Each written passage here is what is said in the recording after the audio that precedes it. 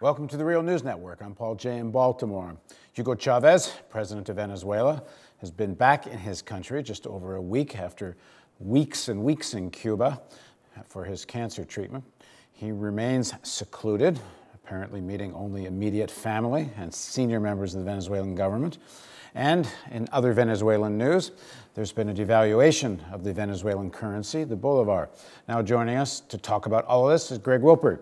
Greg's a sociologist who lived in Venezuela between 2000 and 2008, where he also founded Venezuela Analysis.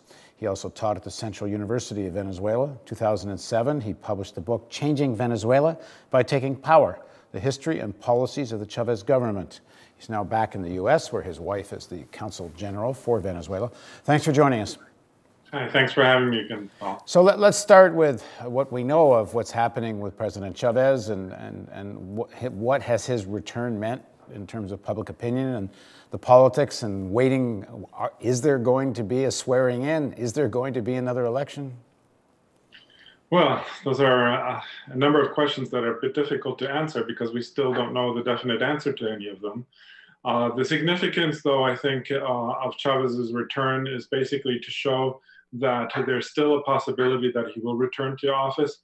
They are basically, that is Chavez and his closest advisors are basically still keeping the hope alive that Chavez might retake the presidency and that there would be no elections, that in other words, he would be cured from his cancer.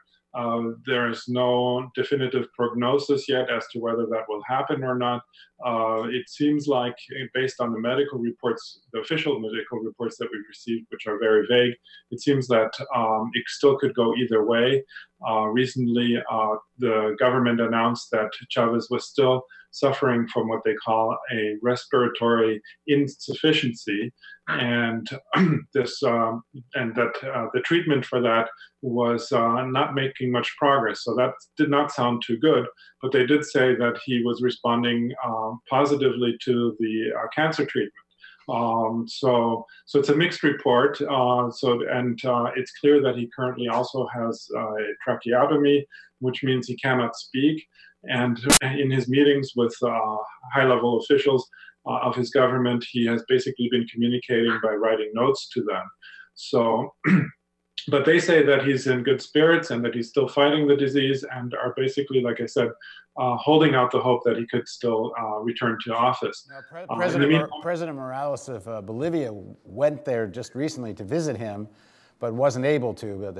So I guess his situation is still pretty serious. I mean, we know it's very serious, but the fact that he couldn't meet Morales.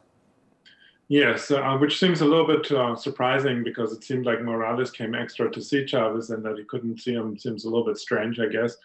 On the other hand, he hasn't received any officials other than his closest advisors, that is really Nicolas Maduro, the vice president, and the president of the National Assembly, Diosdado Cabello, and then his closest family members. Those are the only ones, according to most reports, that have actually seen him. And then, of course, we saw the pictures about 2 weeks ago of Chavez in bed in Cuba. So it seems like those are the only points we have to see, what the possibility would be for the near future. Is there any time frame on this issue of him being sworn in? Is there a time frame that now that he's in the country, in theory, he could be sworn in? Yes, there's talk about that every once in a while, and rumors swirling around. He could be sworn in, and that's really perhaps one of the main reasons why he returned to Cuba was precisely to be sworn in. But there is no time frame. The Supreme Court basically said that since Chavez was president before, and that essentially the swearing in is a mere formality. It should happen, they said, but it does not affect the continuity of government. And therefore, there's no real time frame. The Constitution does set a time frame for certain circumstances, but those haven't been invoked. That is, the circumstance being an officially declared temporary absence or an officially declared absolute absence of the president that is declared by the National Assembly. But neither of those declarations have been made, and therefore there's no time frame. Okay, now Vice President Maduro at least under his authority, I guess, although they're saying President Chavez is still making big decisions. But the Bolivar, the Venezuelan currency, was devalued. So how much and why? Well, it was devalued by about 34%. The reason is very simple and straightforward economics. It was really necessary, I would say. And this, of course, for many leftists always sounds a bit like a betrayal or something. But the fact is, the Venezuelan currency is constantly devaluing by virtue of its inflation. It has a 20 to 25% inflation per year. And so that means effectively within the country, it's devaluing constantly. What hasn't been devaluing or hasn't been adjusted is the relationship or the value of the currency with respect to other currencies around the world.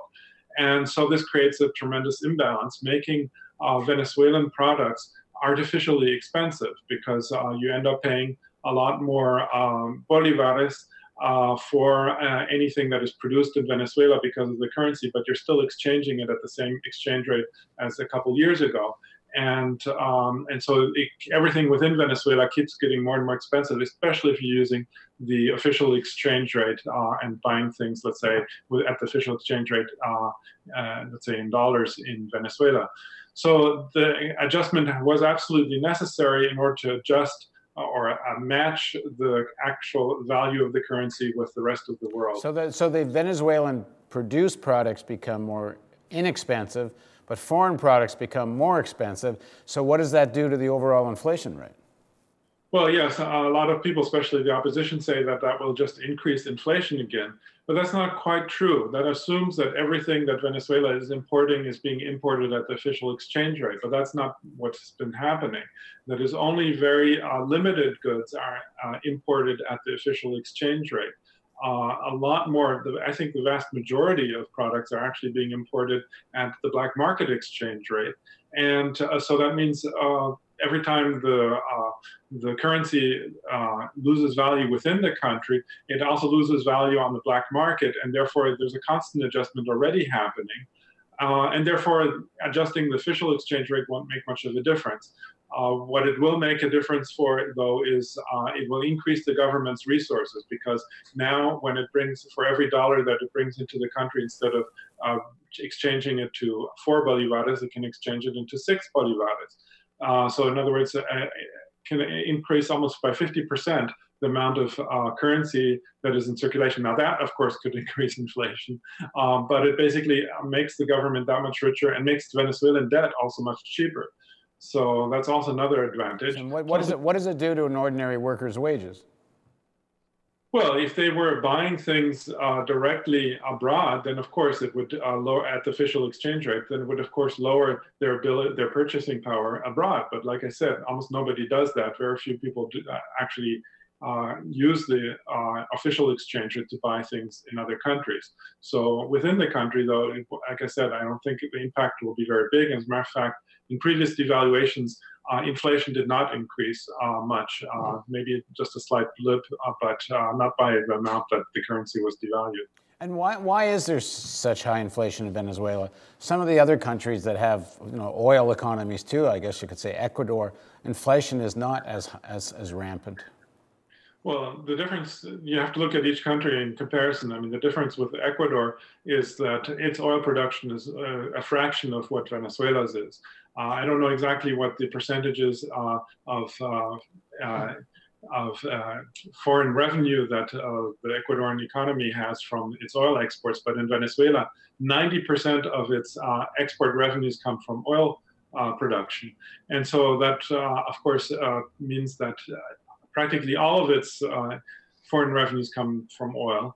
And so when it sells oil abroad, it brings those dollars into the country and brings more currency in circulation, which chasing after the same amount of goods. And so that, of course, increases inflation in Venezuela. And that's a chronic problem for Venezuela. It has been basically ever since the oil boom years of the early 1970s. As a matter of fact, in previous presidencies, inflation averaged up around 50% per year. So historically speaking, the Chavez government's inflation rate is almost half of what it was in the pre-Chavez president's inflation rates. And to what extent is Maduro establishing himself as the next leader in terms of public opinion? Well, that's one of the reasons it seems that there might be elections coming up, because Maduro seems to be almost campaigning. I mean, he's on television all the time. He's basically keeping up a public appearance schedule that is on a par with Chavez's public appearances, with inaugurations and events and activities and speeches almost every day or every other day. So he's constantly in the public eye, and he has certainly benefited from that. According to recent polls, he would, if an election were called this week, then Maduro would probably win with 50% of the vote, and probably the most popular opposition candidate, which is the ex-opposition presidential candidate, Enrique Capriles Radonsky, would get only about 34% of the vote. So it seems that Maduro has a significant lead over Capriles Radonsky, and I think that's because he seems to be campaigning, but also because people are giving him credit for the relatively smooth continuity and functioning of the government. All right, thanks for joining us, Greg. My pleasure. And thank you for joining us on the Real News Network.